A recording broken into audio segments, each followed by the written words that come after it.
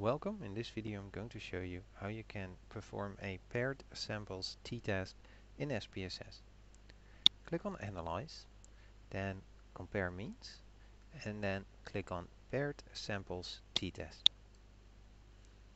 I'll reset, and here you want to move the pair that you want to compare to variable 1 and 2, and it's important here that it will actually perform variable 1 minus variable 2.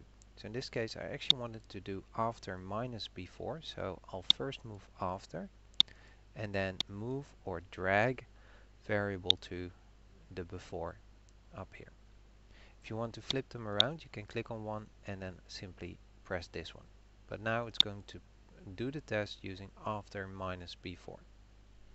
Click on OK, and here's my results. From here, the paired sample statistics, I get a quick overview of what the averages were, the standard deviations, how many, and the standard errors of the means. I also see that the correlation, which is the Pearson product moment correlation coefficient, was 0.613, so there seems to be a positive correlation there. And then the most important one is that paired samples t-test. The average of the difference was 11.83, which is also the difference between these two.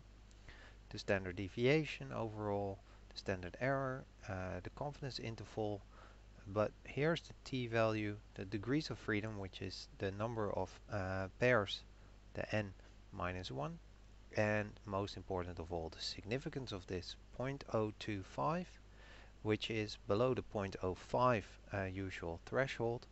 So that would mean that there is a significant difference in average between these two after and before.